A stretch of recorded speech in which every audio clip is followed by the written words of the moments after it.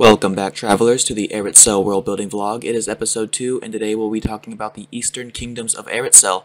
Remember that if you like what you see, to leave a like, comment, and subscribe to the channel if you want to see more. But without further ado, let's get started. To begin, I want to talk about the Orklands. So the Orklands is a swath of land to the north of Suthgail, and currently there is a civil war between the two main chieftains of the land. So the Orklands is obviously run by orcs. It's not, more live there than just orcs. All of the monstrous races live there. They just live under orcish rule. And together they have built this massive tower city in the northeast of the peninsula. And that kind of serves as a testament to the strength and ingenuity of the Orklands, and they are respected worldwide because of that. You'll notice the ground is red. That is due to iron dust in the soil. There is lots of iron in the Orklands from the volcanic interactions there. And I want to talk about the Worldbreaker orcs. So during the history, there was an important war between the East and the West, and there was a general that stood up named Eratsael Worldbreaker. He was an orcish general, and he discovered that there were these vibrations in the world. Now, they were caused by tectonic plates, but he didn't know that. But he was able to use them to, like when he stomps, he can break the ground with them and cause creatures to fall or take extra damage or whatnot. It's going to be a subclass for barbarians, an orc-specific subclass, and I'm really looking forward to designing it. But as far as the lore for that goes, we'll get more into it next week probably, because I do want to talk about that war soon. It is very important. But for now, let's move on. Up next, we have Suthgail. So Suthgail is the southern elven kingdom. There are two elven kingdoms, and quick note, I do want to point out that the elvish kingdoms and a lot of the East in general I have not fleshed out very much at all. That's true for the entire world, but it's especially true for the East, just because when I run a campaign in this world, I'm going to be running it in the West, so I want to focus on that part of the world first. But yeah, so Suthgail is the southern elvish kingdom. Suthgail literally means the southern promised land, or the South Promised Land, and it was built by enslaved monstrous races, mostly kobolds. Way back in the day, the elves invaded the Orklands and enslaved a bunch of kobolds and a few other monstrous races, and had them build these grand and opulent cities that do look amazing. They are architecturally brilliant. It's just that they were not built by elves, they were built by slaves.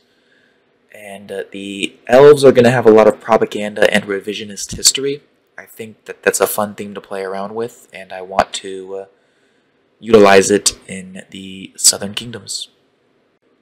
Up next is Nuthgail. It is home of more elves, as well as Leonin and a small population of giants. It's going to have a vastly different culture from the south.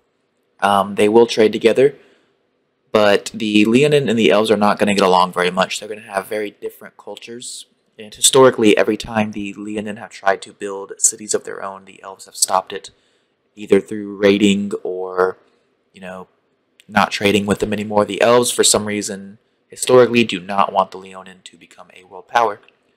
One thing about Nuthgail that makes it a powerhouse as far as trading goes is that it is full of adamantine. There are adamantine mines all over the place, and the elves know that, and they actively mine it to sell it to the rest of the world, and that is going to be where adamantine is sourced from. And finally, we are talking about Karak. So Karak is the most interesting of the three to me, because I love dinosaurs. Dinosaurs are objectively cool. So Karak is an island nation, but it's not a typical nation. There is no standing government. Instead, there are these sort of criminal syndicates that act as the authority of the islands. And there are two cities on Karak. They are called the sister cities of Karak, Cairo and Horsant. Cairo is the wall city. It's going to be built into this cliffside face here. This cliff's about 300, 400 feet tall, and there is a massive city built into the side of the wall. And Horsant is going to be sort of a seedy criminal oasis. So this is Horsant here, and this is going to be sort of like Nar Shaddaa from Star Wars. It is the criminal hub of the world, and it's going to be a haven for pirates, outlaws, and military deserters. This is where anyone who's fleeing their homeland for legal reasons usually comes to Karak. But the most important part of this island is the fact that there are dinosaurs all over this part of it. So this region of Karak is going to be separated into three sort of elevations. There'll be cliffs here, and it'll sort of be like steps going up. This will be the highest part of the island, and this will be the lowest. And there are these massive rainforests and jungles on the island that house all of these awesome dinosaurs. Sadly, though, dinosaurs do attract hunters, and there are these festival hunts all the time out of Karak. As a result of these hunts, the dinosaurs' leather, teeth, bones, and all of that has become a commodity. It's very highly valued, and getting weapons and armor made out of dinosaur skins and bones is a very achievable thing in the world of Eratsael. One new thing I'm going to be doing in these blogs is a new ideas section, where every week, just random ideas that I have, I'm going to just share with y'all, so that if you guys want, you can flesh them out for your own worlds, and then once I've done it for this one, we can sort of share notes or just compare, and if not, then it gives you guys something to look forward to in the future.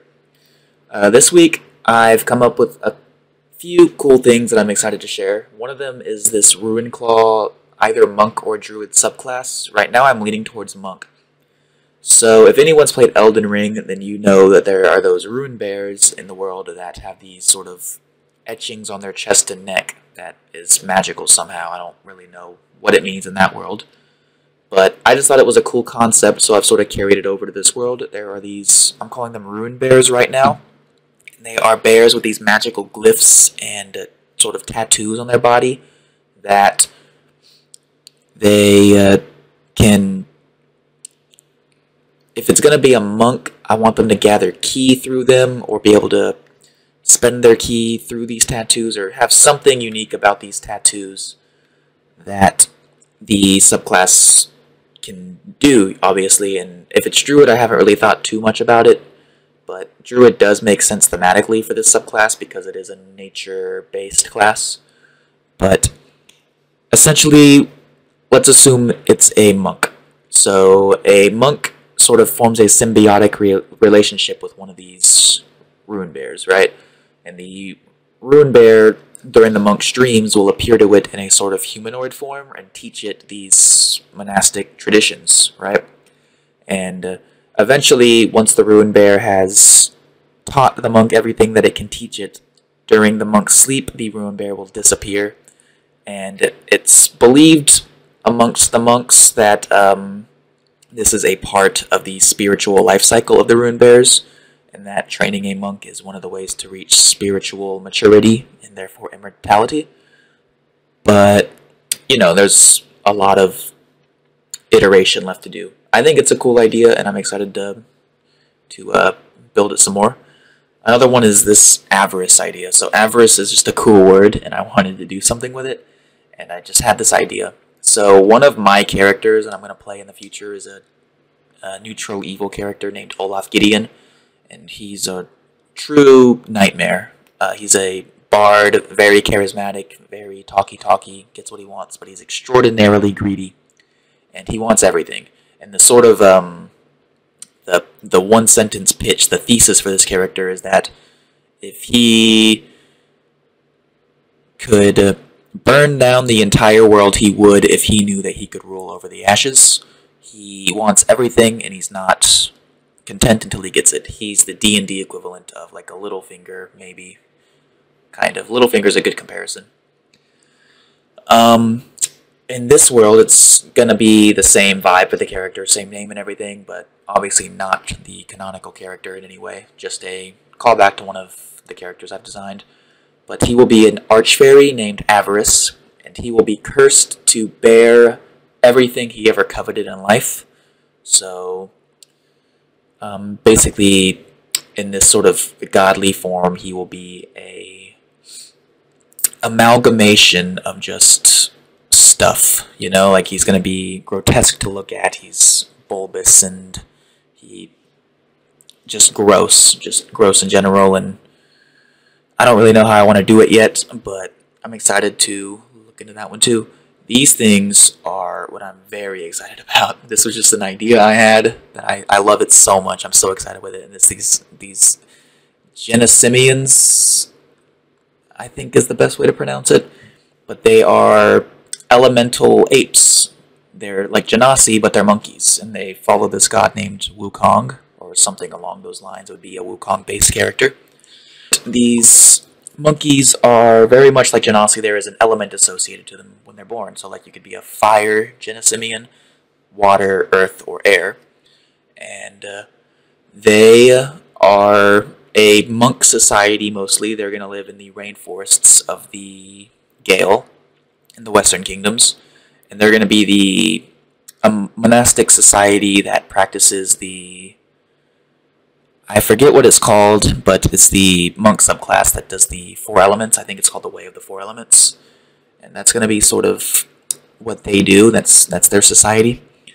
And I'm thinking of a like a breath weapon type deal for them, but flavored like the flame seed for the wildfire monks. Or sorry, the wildfire druids. But we'll see about that. And lastly is Kernsworth. That's a idea I've had. I haven't really fleshed it out too much, but it's like, what if you took the library from Avatar: The Last Airbender and smashed it with the lecture hall from Bloodborne, and have this sort of library that exists between realms and is meant to catalog everything that's ever happened for all eternity. I've written some lore on this. I can't remember exactly what I wrote. I think there are 29 Yuan Ti that are the lore keepers of Kernsworth, and to them they live average lives, but relative to the rest of the universe, they live for 1 billion years each. But yeah, these are just some ideas that I've thought of, and I'm definitely going to introduce them to the world, and I hope you guys are excited for them as I am. So, in conclusion, there is still a lot more world to come in this little introduction arc of my channel. I've written some lore on Hell, the Feywild, and Beastlands, as well as Norse realms, and I really want to do a sort of City of Doors type deal, like Sigil. I don't know if I want to just incorporate Sigil into my world and have it connect to these planes, like it connects to everything else in D&D, or if I want to write a sort of Nexus city of my own. If I did, I think I would call it Mementos. I think that's a cool name. But anyways, thank you for watching till the end. Please remember to like, comment, and subscribe if you enjoyed. It helps out a ton. And thank you guys so much for watching. Have a good one.